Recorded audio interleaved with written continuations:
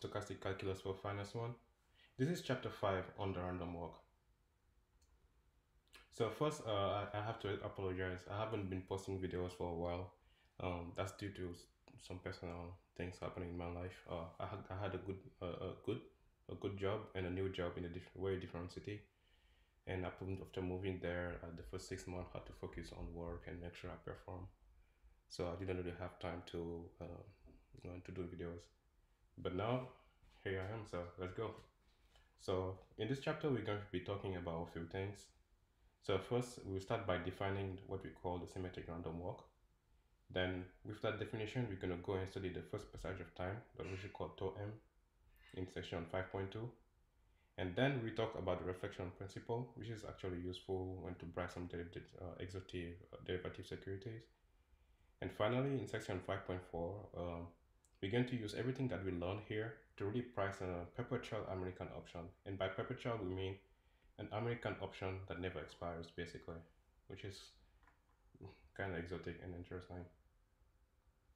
Okay, so let's talk about the symmetric. Let's talk about the random walk first.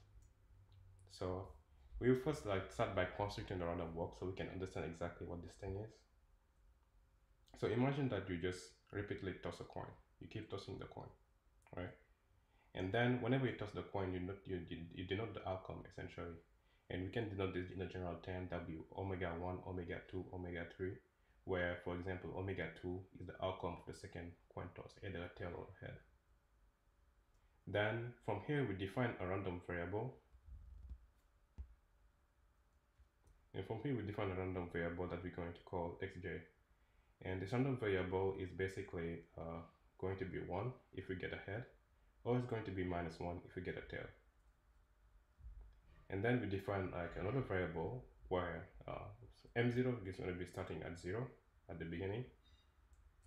And we're going to call mn essentially the sum of all these xj's that we define up to the point of time m.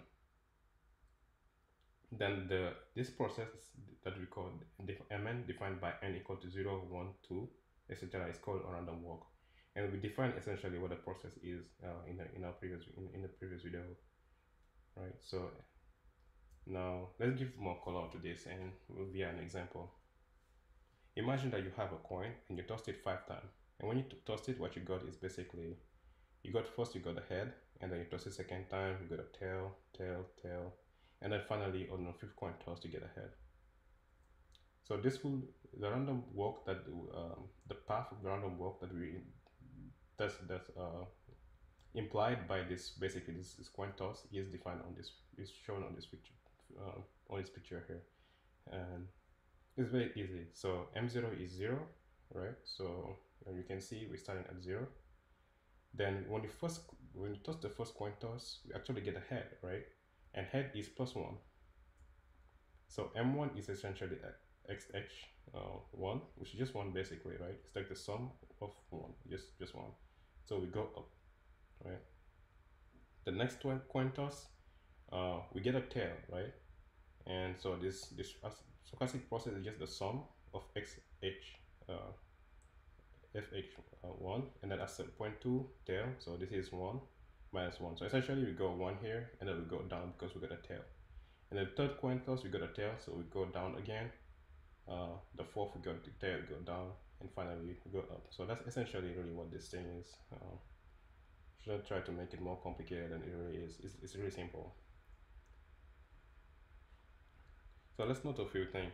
So if in your coin toss, right, the probability of getting a head and the probability of getting a tail are equal, basically each like there's 50-50 chance of getting head or tail, the coin is fair, then we call basically mn, this random walk is called a symmetric random walk. Now what if basically the coin was not fair, right? Something like this. Then we call mn a process that is, we call this asymmetric random walk, pretty much. Thank you very much. This is a very short video on the section 5.1. Nothing really to say. So see you next time on section 5.2, where I'll be talking about the first passage of time. Thank you very much. And again, I will appreciate a lot if you comment, like the video, and let me know if there's anything else that's not clear, or anything else that you want me to go through. I will try to make more videos going forward. Thank you very much, guys. Don't forget to subscribe also. Bye bye.